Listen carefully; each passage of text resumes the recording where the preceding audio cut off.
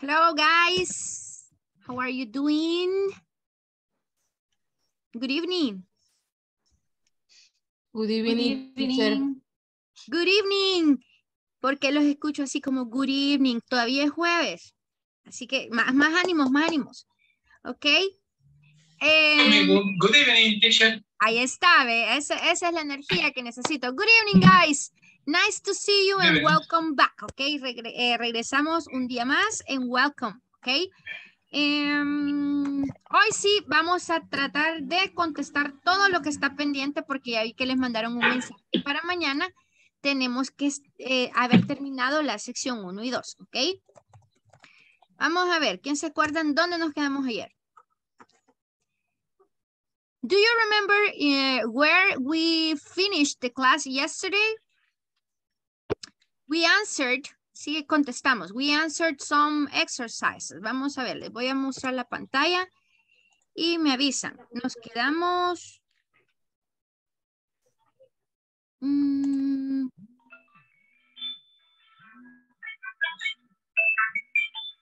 Vamos a ver, ¿quién se recuerda? Do you remember, guys? Usted se tiene que acordar, teacher.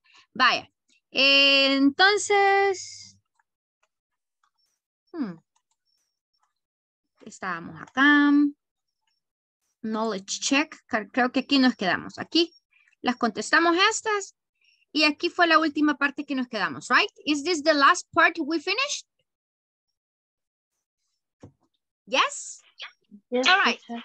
Okay, so let's do it a little bit fast. Vamos a terminar lo antes posible y nos quedamos haciendo un repaso si el tiempo nos alcanza. Si tenemos más tiempo, if we still have more time. So guys, in this class for today, you will develop skills in guessing meanings from the context and reading for specific information. ¿Ok? Así que vamos, ¿qué es lo que vamos a hacer aquí? Lo tienen en español. Vamos a adivinar qué significan algunas palabras. Yo sé que algunos ya comenzaron a hacerlas, así que good job. Cualquier cosa, aquí lo vamos a responder si no tenían pues las respuestas aún.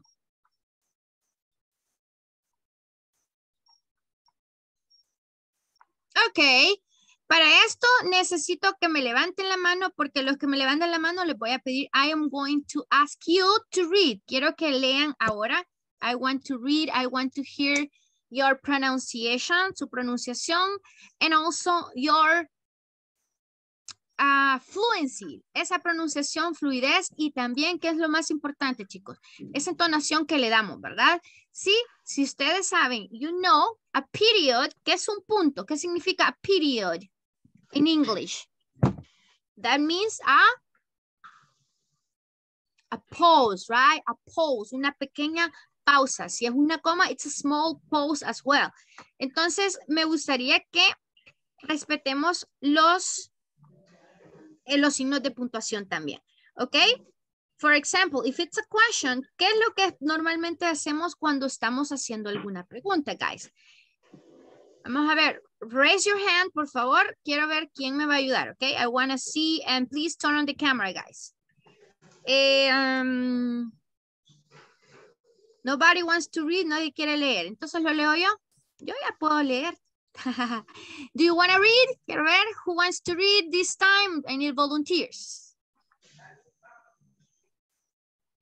Ahí está, Luis. Very good. Natalie también. Vaya, comenzamos con ladies first. Vamos con Natalie, luego Luis, luego Jenny. ¿Ok?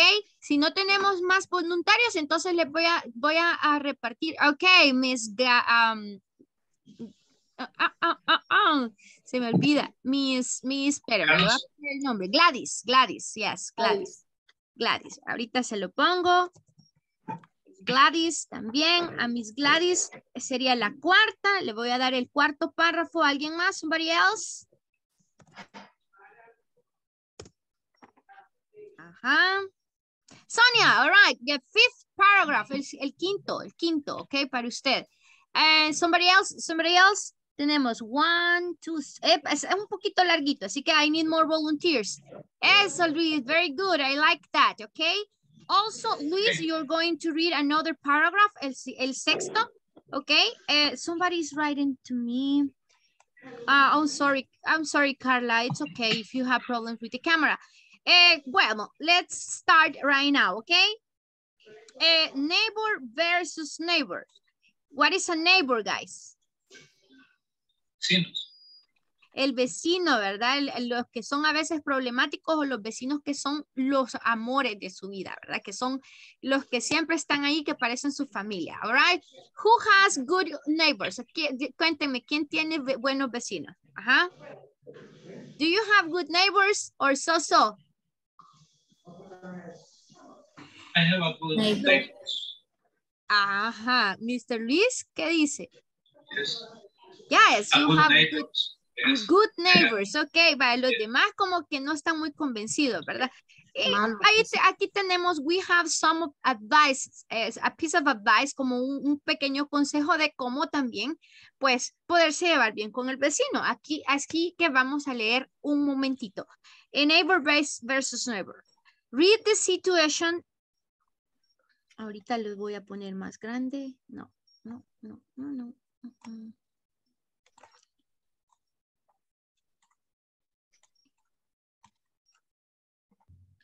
Oh, ya está bien grande esto.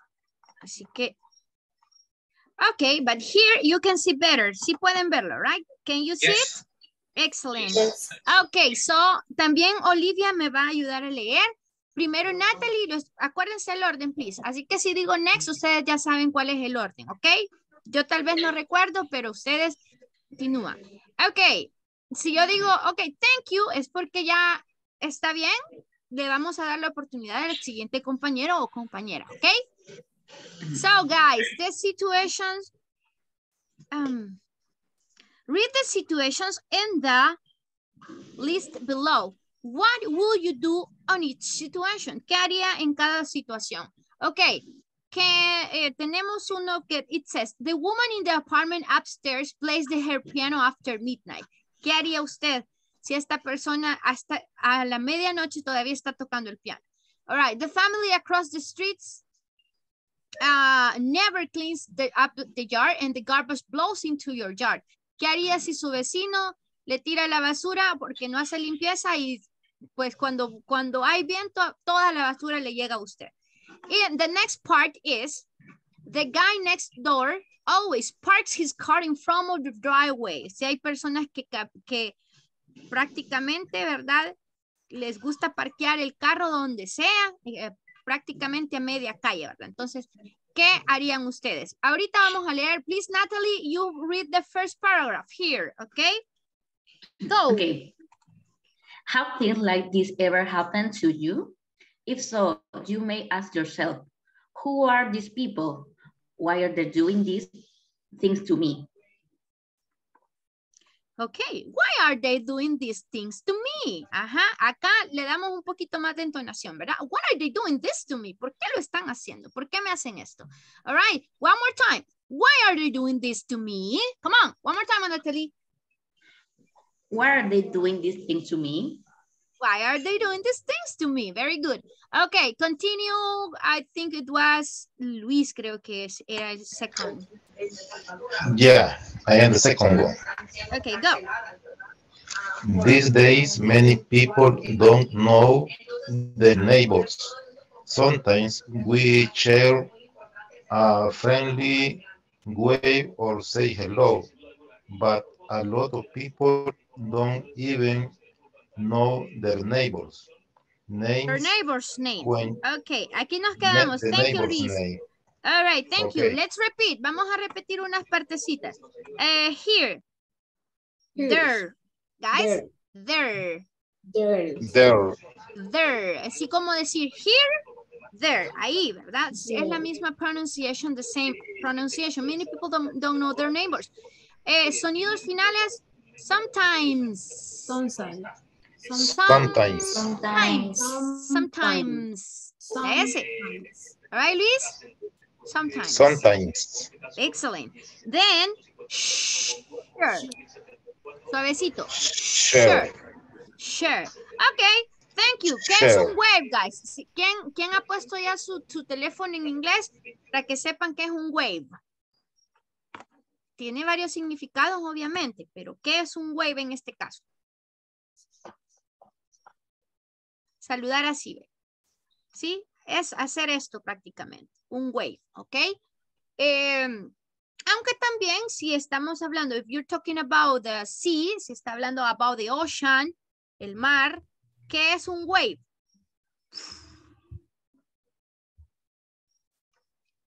Wave. Es la ola. La ola, muy La bien, ola. thank you, exactly. Okay, let's continue with next, who was next? ¿Quién me dijo que seguía? Olivia. Voy a decir yo entonces porque Olivia creo que seguía. Okay, continue, please. Vamos, Gladys. ¿A dónde? ¿Por dónde nos quedamos? Aquí vende, Next. vende. Here. When you don't know someone. When you don't know someone. When you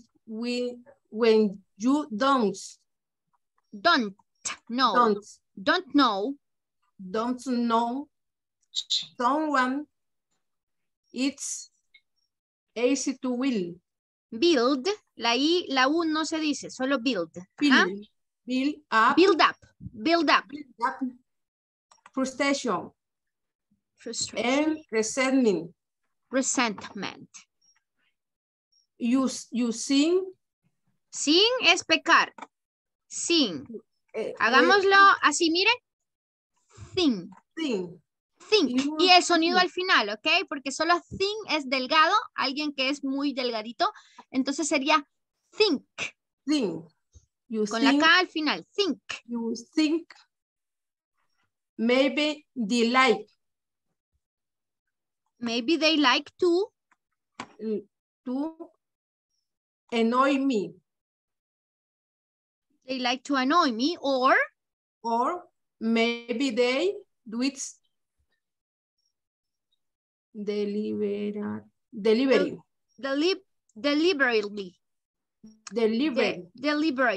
Yeah, deliberately. Okay. So you think, hey, quizás les caigo mal, me quieren molestar o algo que lo hacen como deliberadamente, right? Okay, thank you. Who is next? Acuérdense, guys, ese sonido, ¿verdad? La TH, think. Think. Okay, continue. Next person. Me. Go. Me? Okay, Sonia. Okay.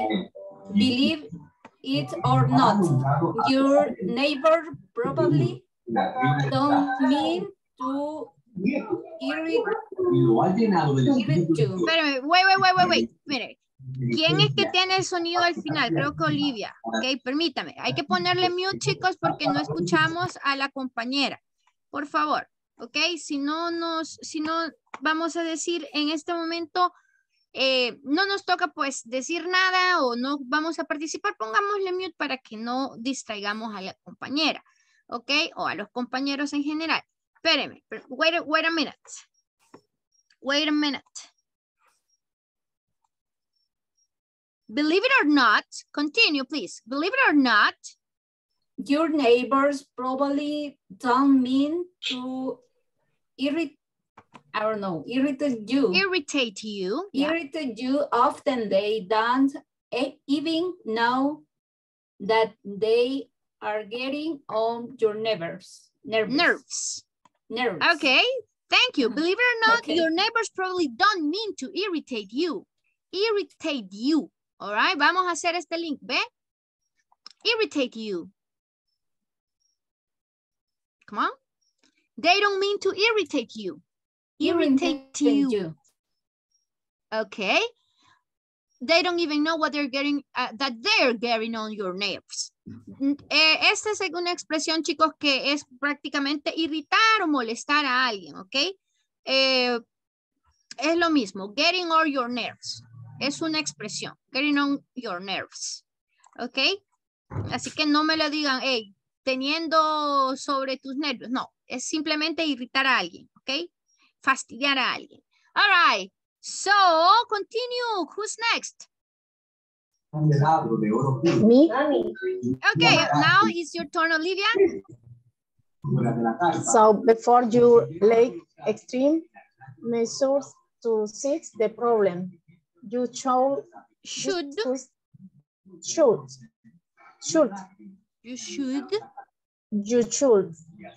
Más suave. Should discuss. You should discuss it with them first. Should.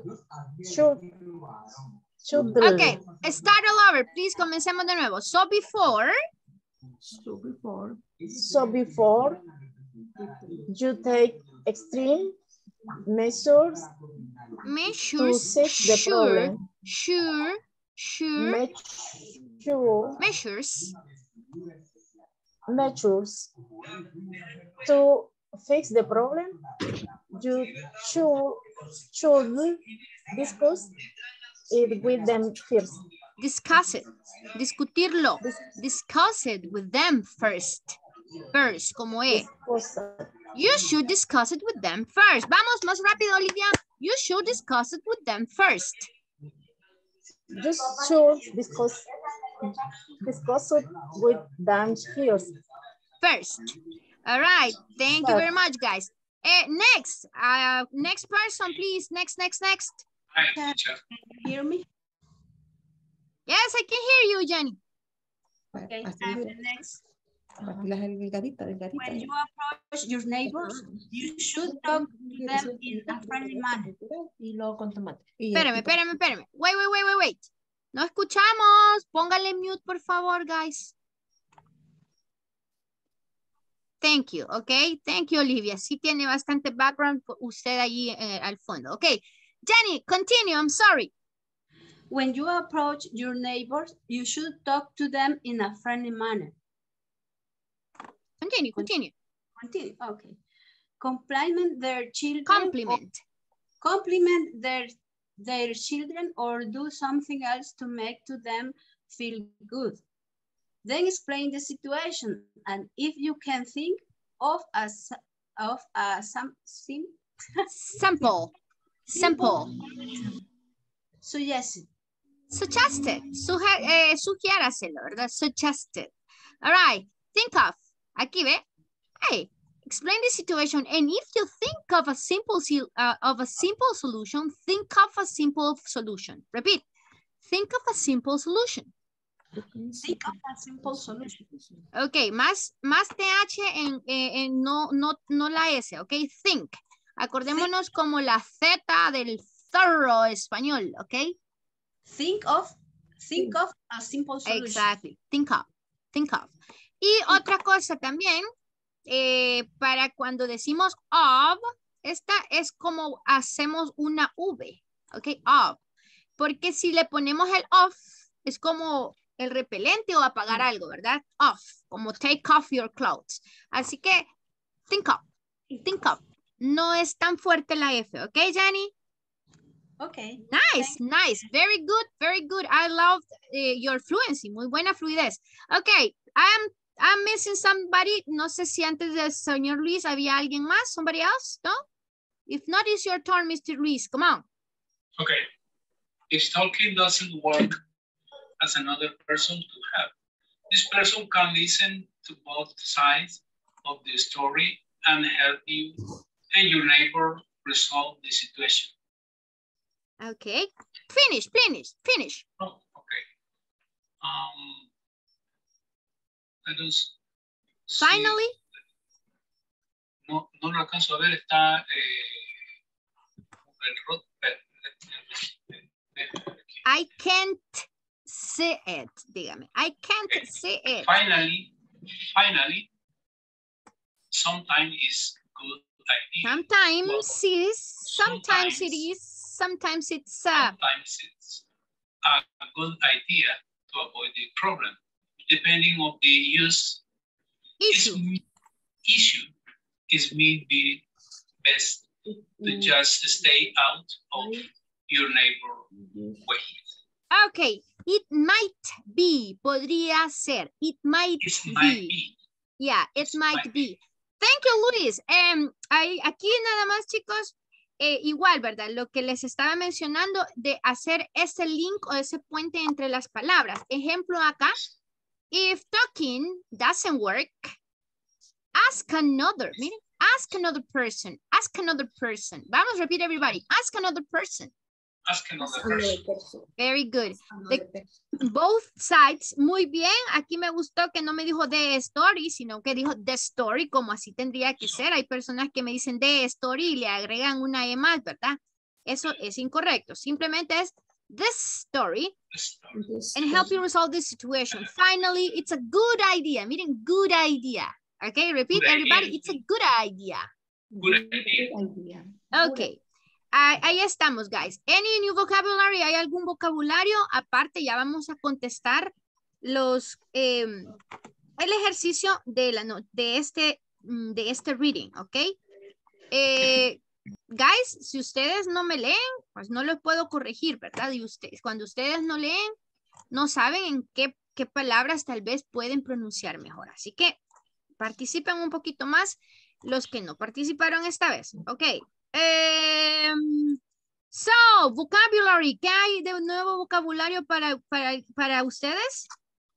What is the new word for you guys? Annoy me. Annoy me. Annoy me. Ok, vamos a ver si está aquí. No, ¿verdad? No está aquí, creo.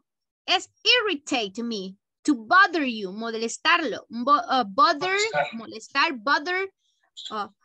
Annoy. Alguien que es annoying es alguien que es como muy, que lo molesto, ¿verdad? Alguien molesto, annoying. Hay personas que son muy molestas que por su música tal vez, porque they make noise too loud or they make noise too late, hacen mucho ruido a veces demasiado noche, etc.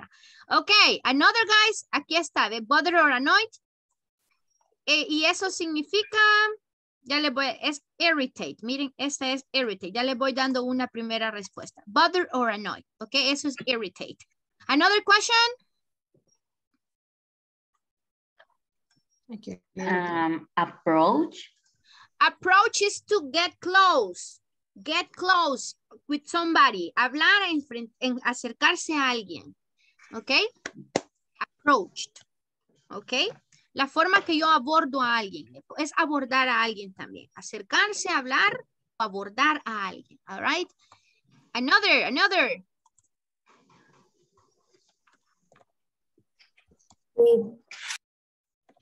I'm sorry? No more questions. Okay, so if you don't have any other question, let's do, what is a resentment? Según lo que leímos aquí, what is a resentment? Hello, Luis? Anger that grow over time. Anger that grows over time, exactly. Yes. Y aquí hay algo que no me preguntaron. Miren, chicos, que es esta. To build up. ¿Qué sería build up? Build up. Build up. Acá está, build up.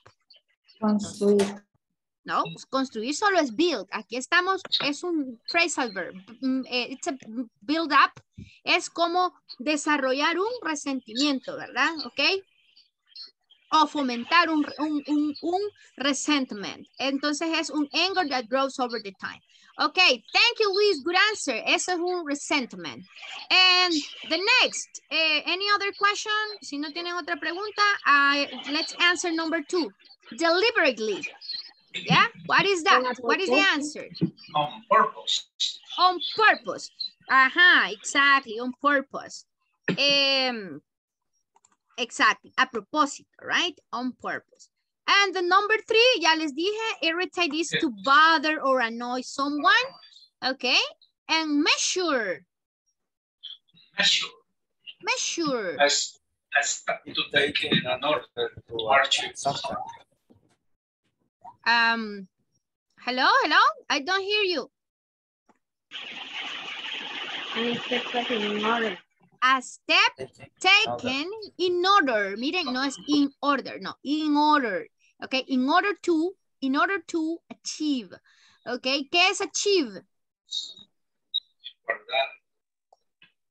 Lograr, ¿verdad? Lograr, llegar a tener o llegar a obtener algo. All right? A step taken in order, o sea, las medidas. En todo caso, measure significa, measure means medidas. Medidas. Ok, los pasos, medidas, las... ¿qué otra cosa? ¿Qué otra podría ser? Sí, pasos, medidas o... Yeah, I don't have another word in Spanish. All right, and number 5, manner. Manner. Manera. Manera. Yo sé, it means manera, ¿verdad? But the answer is... A way of behaving. A way of behaving. ¿Qué es behave? Comportarse, guys. Comportarse. Okay. And finally, number 6, resolve. Esta palabra prácticamente lo dice. It says in Spanish. Yes. What do you think that is the answer? In a problem Problem or difficult. All right. And a problem or difficulty. All right. Finalizar con un problema, ¿verdad? O sea, resolverlo. All right, guys. If you didn't know, si no sabían la respuesta, denle por favor un screenshot y quiero que todos pues tengan un 100 en estos ejercicios. Ok, espérenme, se los voy a acercar la primera. Number 1, number 2, and number 3. Ahí están las respuestas. Ahí está. Resentment, anger. On purpose, deliberately. Irritate, bother, or annoy. Ok, denle screenshot. Y después la 4. De la 4 a la 6, here we have the answers. Ahí están, chicos. The next part. Ok, screenshot. Si toman una capturita de pantalla, and then continue.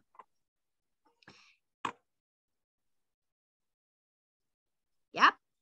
Enough. Hoy sí, ya todos la tienen. Porfa, guys, no van a estar. ¿Cuál es la respuesta de esta? En el chat, ¿verdad? No, aquí para eso estamos solving, all right, resolving. Aquí estamos resolviendo este ejemplo. Ok, Carla, help me read. Ayúdame a leer, please, here.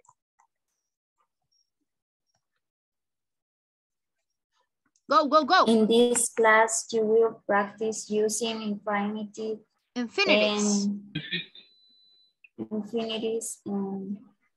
gerunds for uses and purposes. Okay,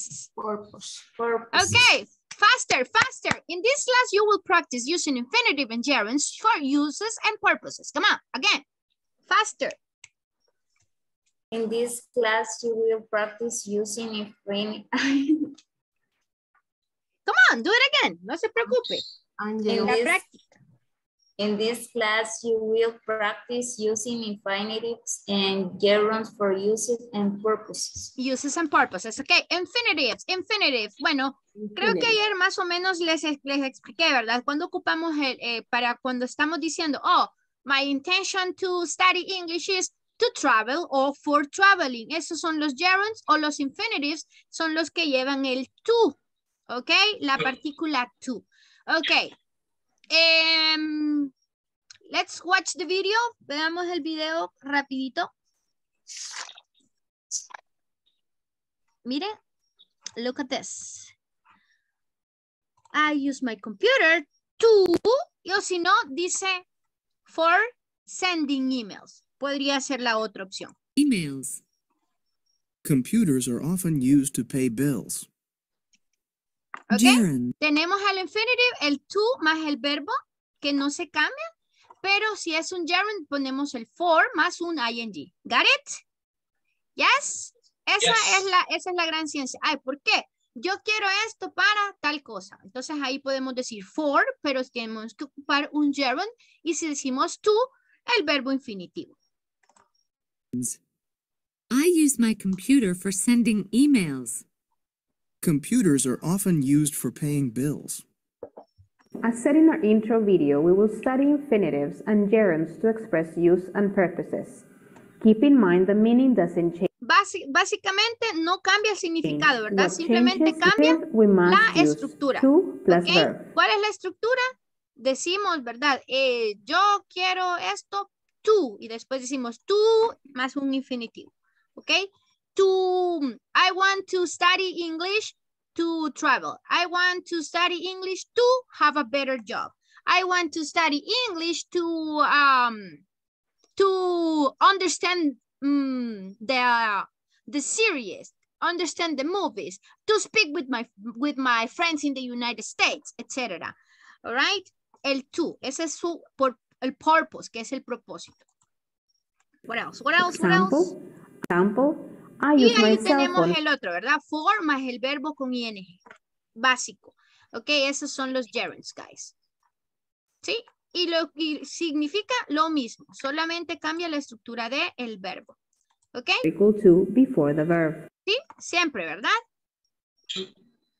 El to va con el infinitive y el for va con el gerund. Let's continue. So, tell me the answers here, guys. Satellites are used. Complete the phrases by selecting either infinitive or gerund, okay? What is the correct one? To study the words, words. Ah, okay. To study or to study? Gladys, what do you think? To study the words. Exactly. No hay una E, entonces solo digo to study, right? So satellites are used to study the world's weather. Esta es la palabra que más difícil se me hizo pronunciar a mí cuando estaba, when I was learning English, this was the hardest word because I always say word. Yo decía word, como Microsoft Word, como palabra. Y ese es world. Vamos, everybody. World. World. All right? Hay que enrollarla, chicos. World. World. Lo mismo decir word que world. La lengua hacia atrás. Ok, world. Vamos a escuchar a Stella. Let me hear you, Stella. Thank you, Michelle. World. Excellent, Natalie. World. That's correct. Gladys, again.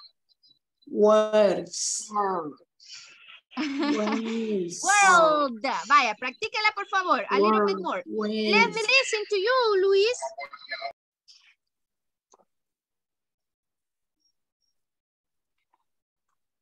Words. Worlds. Worlds. Okay. Jose. World. Again. Words. No le oigo la L. World. Vamos, again. World. Ok, espéreme. Gladys, permítame. Ya le pregunté a usted, hoy solo a José. ¿Quiere escucharlos uno por uno? One by one, please. José. Words. Practice again, okay? World. Okay. Liz. World. Again. World. Perfect. Un high five. Mr. Amilcar. World. Very good. Así, miren, háganlo más largo, más despacio. World.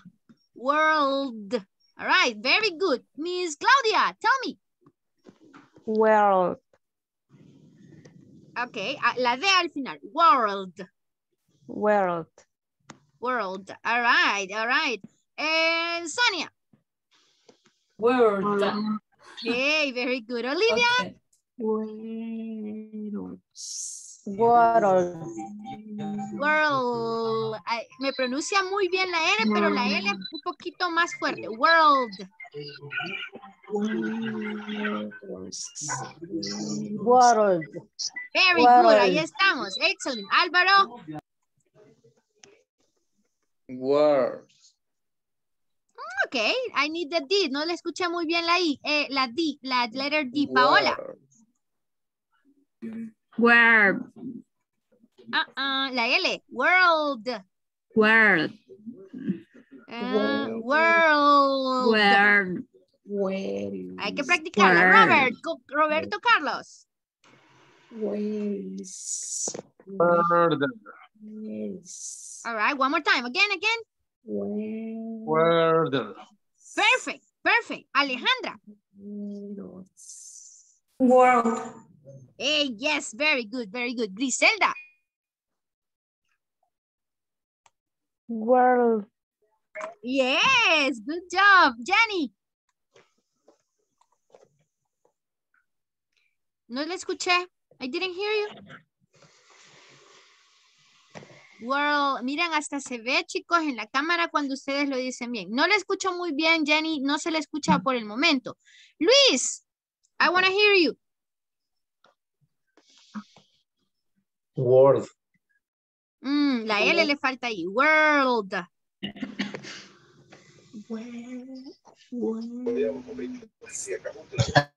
Sorry, teacher.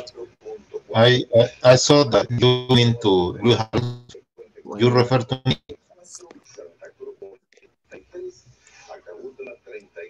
Luis Pérez. Luis Pérez. Tenemos a Luis Pérez también. Ok. Carla. Okay. Va, chicos, es que si no ponen la cámara yo me pierdo, la verdad. No sé si ya les pregunté o qué. Okay, the number 2. What is the answer, guys? For performing dangerous tasks. Robotart sometimes used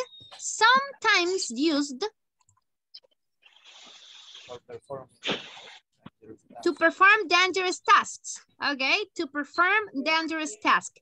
Number 3, what do you think? You can use a cell phone. To send text. Messages. For perform o to perform. ¿Cuál era? Perdón, aquí ya me equivoqué también. Aquí es to start watering. For performing, ¿verdad? Esta no está correcta. Very good. Number 3, what is the answer? To send text messages. Everybody, messages. Okay, people use the internet. For making travel reservations. Exactly, all right. No es for make, no. Es for making or to make. Okay. And number 5, DNA fingerprints. ¿Qué es los fingerprints? To identify criminals. To identify criminals. All right, very good. And DNA fingerprints. ¿Qué son las fingerprints? For studying. That's huellas, ¿verdad? Okay, fingerprints. And number 6, CD-ROMs are used for storing an encyclopedia. For storing an encyclopedia. All right, vaya, démosle entonces mandar las respuestas, send the answers. Y ahí están todas las respuestas. Espera. There you have all the answers. Denle si gustan un screenshot ahí rapidito.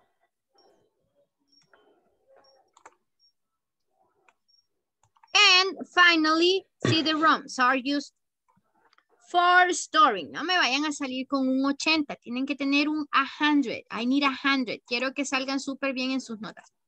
Okay, 2.3. Help me read. Amilcar, can you read this for me? The instructions. Go. 2.3. Lesson objective. 2.3. Yes, 2.3. Yeah. Participants will not notice and practice at stress in words with more than 2 syllables. Syllables. Okay, one more time. Participants will notice and practice stress. Mira, practice termina con s, así que hago una sola ahí. Participants will notice, pueden decir notice o notice, como lo dicen los americanos. Notice. ¿Qué significa notice? No. Fijarse, ¿verdad? Darse cuenta en algo, ¿ok? And practice stress in words with more than 2 syllables. Okay, esto es bien fácil, guys. Syllable stress. Please pay attention. Which syllable has the main stress? Satellite. Internet. Photograph. Invention. Assignment. Computer. CD-ROM. Engineer. Entertain. ¿A qué nos referimos aquí? Satellite. ¿A dónde va el estrés? And the first syllable, ¿verdad? En la primera sílaba. Igual, internet y photograph, ¿ok? Y hay muchas personas que siempre dicen the computer. No, es computer. Everybody, computer. ¿A dónde va? Computer. Computer. On the second syllable, ¿verdad? Invention and assignment también. Engineer. Dice an engineer. No, es engineer. ¿A dónde va la última stress? Where is the stress? NG. Year, ¿verdad? Perdón, el engineer, near, ¿ok? En la última sílaba. Entertain, all right? Entertain también va en la última sílaba. Where is the stress in these words? Can you pronounce them? Vaya. Vamos a ver. Please read for me, Stella. Language. Ajá. Ok. Olivia. Languages. Okay. Understand. The next. Jose, next. Understand. All right. Understand. All right. Griselda, number 3.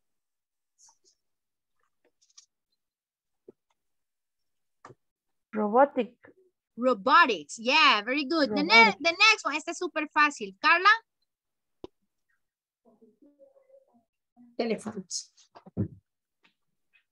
Ya lo dijeron por ahí. Y la otra, ¿cómo era? Roberto Carlos. Transmission, ¿ok? Entonces, ¿a dónde las lleva? En la primera la lleva en dónde, chicos. Vamos a ver si ustedes pueden ver. ¿A dónde lo lleva? Second syllable. Languages, o no es languages, no será aquí. In the first syllable. Understand, ajá. Understand. Stand. In the last syllable. Understand, all right. Robotics, where is it? Where is the stress? In the second syllable. On the second syllable, very good. Telephone. In the last syllable. Phone. No, telephone. Va en la primera. Transmission. Transmission. No es transmission, es transmission. Sin mí, ¿verdad? VCR, aquí la llevan la última. Ok, y si no me creen, ahorita terminamos de ver el video. Very good. Can you repeat with me? Vaya.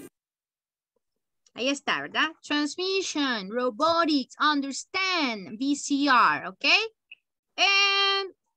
Chicos, es importante el stress. ¿Dónde ponemos el stress? En muchos casos tenemos, por ejemplo, verbos y tenemos nombres. Por ejemplo, hay gente que me dice address, ¿sí? Pero address, ¿qué significa address? ¿Es un nombre o es un verbo? Dirección. Dirección, o sea que es un noun, es un nombre. Pero si yo, y entonces aquí la llevo como por aquí, miren. La tilde, digamos, o el stress va al inicio. Address. Pero si también lo quiero decir como verbo, se dice address. Eso significa dirigirse a alguien. Guys, turn on the cameras. Luis, ¿qué le pasó ahora con la cámara? Estela, me la apaga, me la enciende. Álvaro también. Morelia, pues desde ayer no sé qué le pasa, que nunca enciende la cámara. Así que no sé si está por ahí. ¿Sabemos por qué es importante el stress, guys? ¿Sí? Address significa dirigirse a alguien, ¿ok? How can I address you? ¿Cómo me puedo dirigir a usted? ¿Ok? Ahí es un address, no es un address, ¿ok? Así que pilas con los stress que, pues, Por algo es que están en esta unidad, en esta lección. Lesson. Can I borrow your cell phone? Vamos a ver. Quiero que después me den las respuestas ustedes. Hi again. Listen to the audio program. Please pay attention because at the end of the conversation, I will ask you some questions. Get ready. Listen and practice. Can I borrow your phone to call my boss? I can't believe you still don't have a cell phone. Here you go. Thanks. Now, what do I need to do? First of all, be sure to turn it on. And don't forget to dial the area code.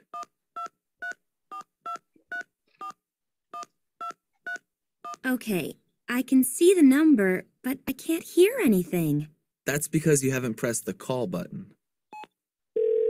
Oh, good. It's ringing. Try not to get too excited. You'll probably get his voicemail. Hi, this is Joe Jones. You're right. It's a recording. Make sure to hit the end button, or else you'll leave our conversation on his voicemail. Ready? Who owns the phone? Who are they calling? What's the first thing to do? What should the woman press? Okay, answer the question, guys. Bueno, Luis está viendo más la película, las noticias ahorita. Ok, le vamos a poner mute porque no queremos escuchar las noticias por el momento. Ok, the questions. What are the questions? Aquí tenemos las preguntas, chicos. Listen again. If you're not ready, who owns the phone? Who owns the phone? Who owns the phone? ¿Quién es el dueño del teléfono? Who owns the phone? The guy owns the phone. El chico es el dueño del teléfono, right? Owns the phone. Who are they calling? Who are they calling? ¿A quién están llamando? Who are they calling? Her boss. To the girl's boss. The girl is calling her boss. Okay, Her boss. Correct. Her boss. What's the first thing to do? What's the first thing to do? The number of call. ¿Qué se hace? No, Mark es para hacer un chequecito. Ahí dijo un nombre específico, Luis. Ah, que está viendo las noticias más que todo. ¿Cuál es lo que dijeron? What do you do when you want to make a phone call? Dial the area code. Dial, exactly. Dial area code. Okay, very good. What should the woman press? And what should the woman press? Okay, if I press what? I dial the number, blah, blah, blah, blah, blah, blah, blah, blah, blah, and then Press call. Solo press. Eso es más con los, podrían ser press, pero es más de presionar. Y ahora ya tenemos touch. Ya no tenemos mucho de los teléfonos que le presionamos el botoncito. ¿Qué dijo ahí?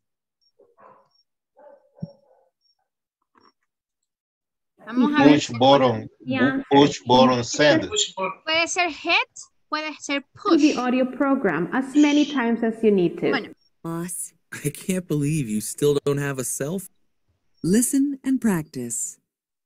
Can I borrow your phone to call my boss? I can't believe you still don't have a cell phone. Here you go. Thanks. Now, what do I need to do? First of all, be sure to turn it on. And don't forget to dial the area code. Dial, ¿verdad? Dial. No es mark, es dial, ¿ok?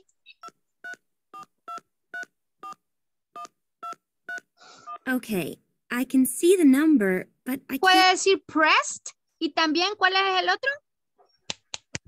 Como cuando se golpea a alguien. Push. Puede decir touch o puede decir, no, aquí, no dice push todavía. También podría decir push, pero push es más empujar. Así que aquí, si estamos hablando de phone calls, se dice hit, ¿ok? Hit, aquí está.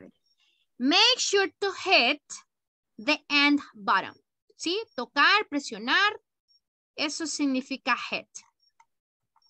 Todo depende del contexto. Si digo hit, hey, don't hit me. Hey, no me pegues. Ahí sí es otra cosa, ¿verdad? Todo depende del contexto. Ok. Next part. Ya casi terminamos. At the end of the lesson, you will understand how to use imperative and infinitives. ¿Qué son imperatives, guys? Cuando yo doy una orden. Pero para que no se oiga tan pesado, puedo decir, ¿qué expresiones escucharon ahí? Be sure, make sure, don't forget, ¿sí? Para no decirle, hey, make a phone call. Hit the button. Hey, presiona ese botón. No, ¿verdad? Don't forget to hit the button. Be sure to dial the number. ¿Qué otra expresión escucharon que le decía el chico? What another expression did you hear?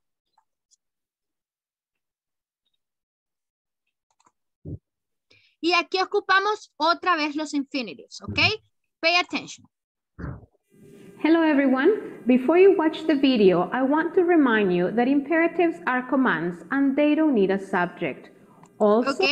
¿Qué dice de los imperatives? Son básicamente órdenes, ¿verdad? Imperatives son commands que no necesitan decir, hey, you call your doctor. No, simplemente, hey, call the doctor, ¿sí?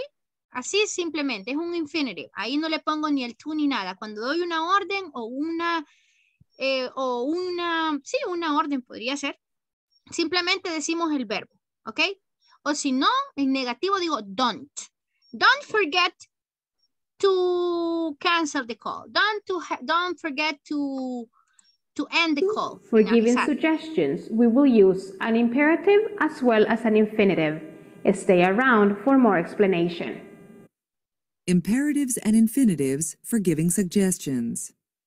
Ahí está, ¿verdad? Try, intente no, o trate de no, ¿viene? Try not to talk for too long.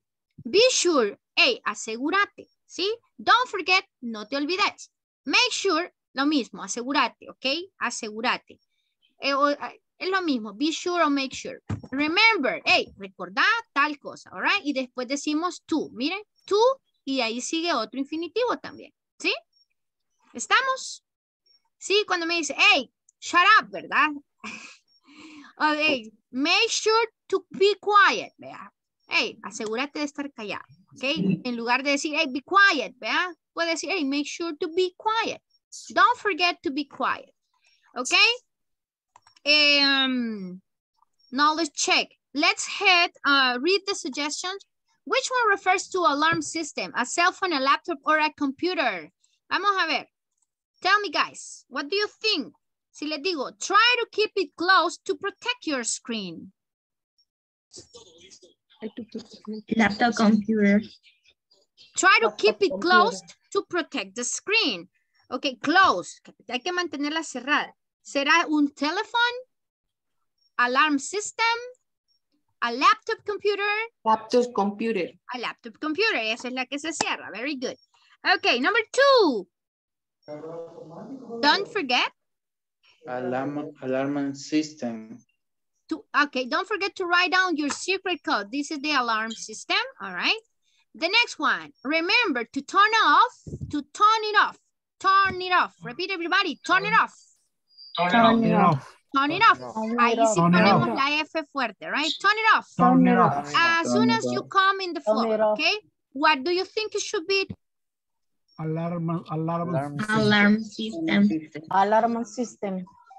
Alarma. It's alarm system. Okay. Alarm system. Okay. And the next. Try not to get it wet or the keys may get stuck. Laptop computer. Laptop computer. All right. Thank you. And number 5. Make sure to sit each time you leave home. Alarm system. Cell phone. Alarm system. Alarm systems. System. Ay, Dios mío, no se ponen de acuerdo. ¿The cell phone o the alarm system? Vamos a dejarlo. Alarm system. Ok, mira, asegúrese de verlo antes que se vaya, ¿verdad? El teléfono se lo lleva casi siempre, al menos que se le olvide. Remember to recharge the batteries before they die. Cell phone. Cell phone? Okay. Cell phone. And the next one. Cell phone. Be sure to turn it off. before bed or a call may wake you up? Cell phone. Sería eso. Ok, yo creo que nos hemos equivocado en algunos. Vamos a ver. Bueno, en algunos se pueden las dos opciones, pero igual. Mejor a la seguro, denle make sure to screenshot the answers, ok. Asegúrense de tomarles captura de pantalla. Make sure, don't forget, ok.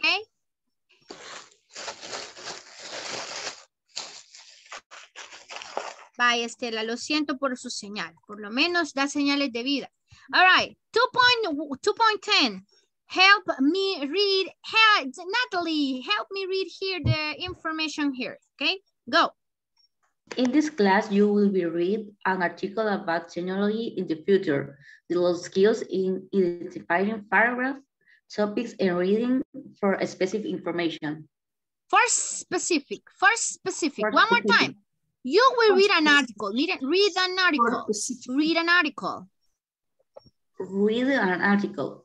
You will read an article about, or article about technology in the future. Vamos, future. Future. Develop. Identifying. Okay, very good. Lo que vamos a hacer es leer básicamente esto. Ok, y ustedes me van a decir si es true or false. Ok, esa es la última parte de... Tenemos 2 minutitos para leerlo, chicos. Cuando tengamos tiempo, ustedes... les voy a pedir que alguien me ayude a leer. Pero ahorita hagamos las respuestas. Veamos. You need to pay attention while driving. False. False. Pay attention while driving. True. No tiene que poner atención mientras maneja, chicos. According to the text, no. According to the text, no. Ok, entonces es false. Number 2, to pay for your groceries when they arrive. You pay for your groceries when they arrive. False. Okay.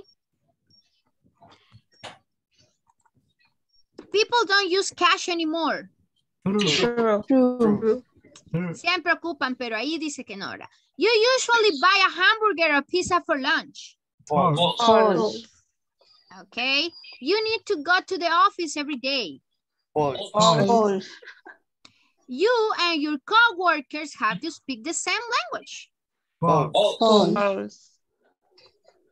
When you get a message, you can see the sender's face. True.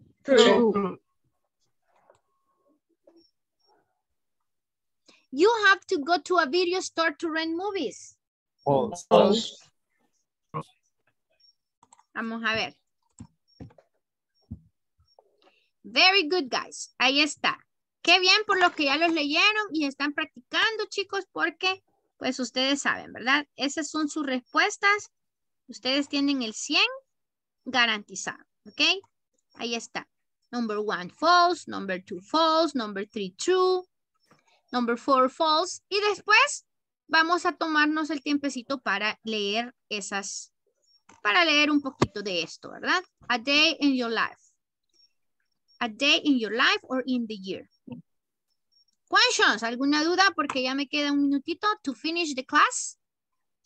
No, right? It was easy. No. Y si se fijan, creo que aquí terminamos la sección 2. Así que no me queda pendiente nada, sino que ya esta sección 3 para la otra semana, next week. Okay, guys? It's 9 p.m. exactly, so I'll leave you tonight. Los dejo por esta noche. Have a nice weekend. Que tengan un feliz fin de semana. And don't forget to do the exercises today. No se olviden de hacer ahora esos ejercicios. ¿Ok?